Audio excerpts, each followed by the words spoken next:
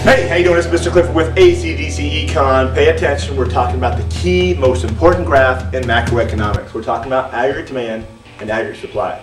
Now what I have for you is two different things, an inflationary gap and a recessionary gap, but you're missing something, and that's what you need to be able to draw.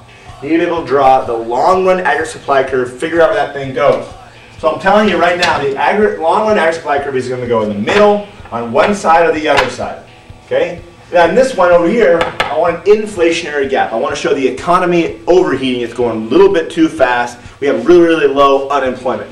On this side, I want to show a recession. We have a lot of unemployment, and we could be producing a whole lot more. The question is, where does the long run aggregate supply go? I need you to draw it right now. Go ahead and pause the video. And start the video. Here we go, ladies and gentlemen. Let's do inflationary gap first. So inflationary gap, that concept is pretty simple. It's right here. The long run aggregate supply curve is going to go right here. This represents the quantity at full employment. Now we are actually beyond full employment. Wait, how is it possible to be beyond full employment? It's actually very possible. Remember, full employment means about 4 to 5 to 6% unemployment. So let's just call it 5% unemployment is considered full employment. Now, right now we're somewhere else. We're producing a whole lot of stuff. That means we're producing with like 2% unemployment. It means we have an inflationary gap. That concept is right there. Now over here, recessionary gap, take a look. Long run aggregate supply curve would be over here. This is the quantity full employment.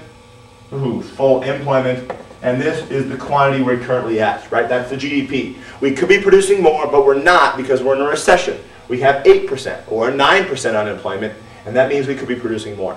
This is the trick to macroeconomics.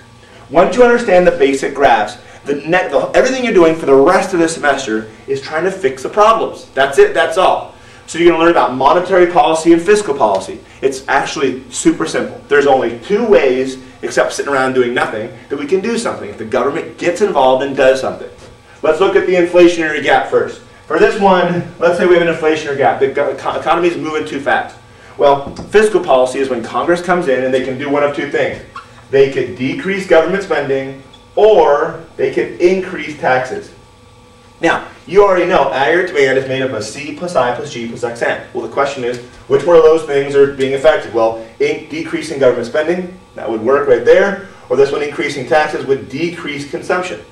Either way, take a look. This would decrease aggregate demand and put us back at long run. It would slow down the economy and avoid inflation. Cool. Now, on this side, take a look. We have a recession. If we want to get out of this thing, well, all we want to do is increase aggregate demand. Right? Shift the curve over here, put it right there. Now, how do we do it? Well, fiscal policy. Congress could come in and they could increase government spending. Stimulus, anyone? Or they could decrease taxes. Increase government spending. Decreasing taxes would mean there's more disposable income to consumers, and that would increase aggregate demand. Now, that's fiscal policy. Other thing is with monetary policy. Notice, we haven't started talking about monetary policy yet. Monetary policy in this situation is the idea if the government were to decrease the money supply. Decrease the money supply would increase interest rates, which would decrease investment, right? That's one thing. And over here, the government could increase the money supply. Increase the money supply would decrease interest rates and increase investment. That's the concept. Now, it's so simple. It just makes sense, right? Fiscal policy affects C and G. Monetary policy affects investment.